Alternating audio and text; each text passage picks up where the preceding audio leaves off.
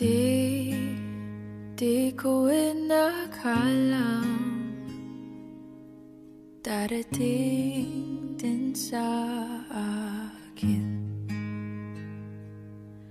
nung ako'y nanalangin kay Bathala, naubusan ng bakit. Bakit umalis nang walang sabi? Bakit di siya lumaban kahit konti? Bakit di maitamang tadhana?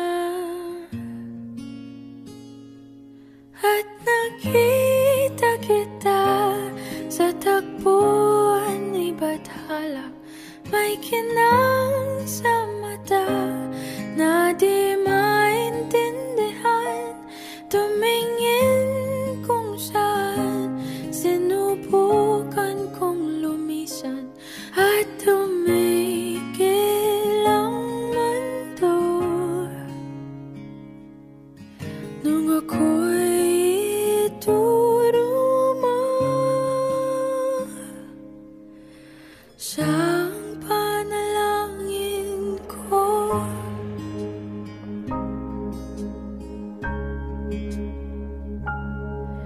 At hindi mapaliwanag ang nangyari sa akin. Saksi ang lahat ng tala sa iyong panalangin. Paano nasagot lahat ng bakit? Di makapaniwala sa nangyari. Paano mo naitamang tadhana? Nung nakita kita sa tagpuan ni Bathala, may kinang sa mata na di maintindihan. Tumingin kung saan, sinubukan kong lumisan at tumigil ang mundo.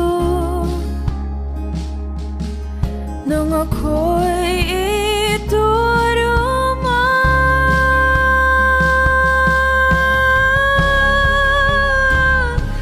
at hindi ka lumayo. Nung ako yung sumusuko at nagbago ang mundo. Nung ako'y pinaglaban mo.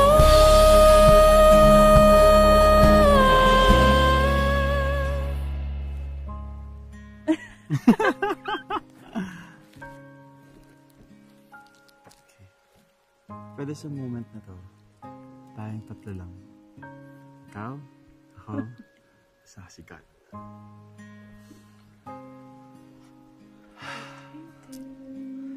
Now, listen to me lang.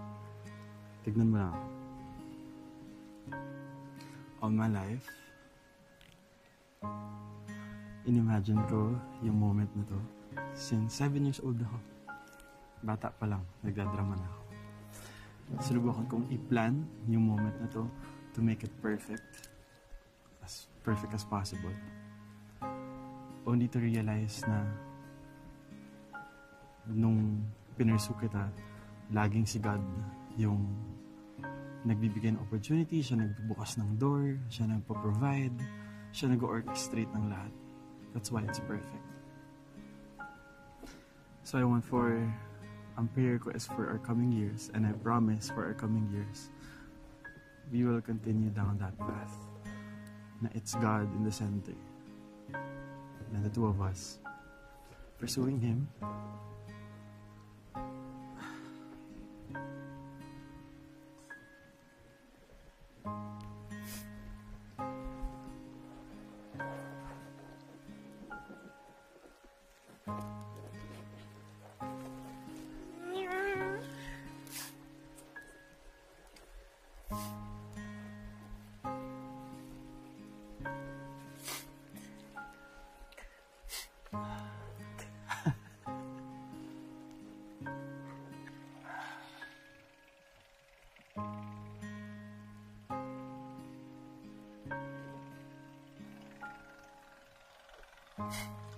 Moira Dela Torre.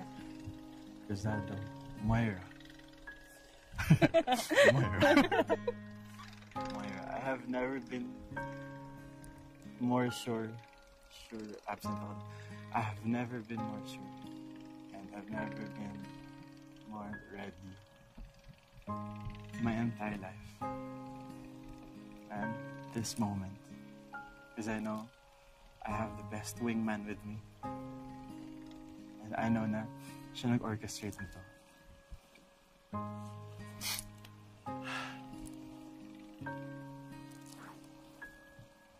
Will you marry me?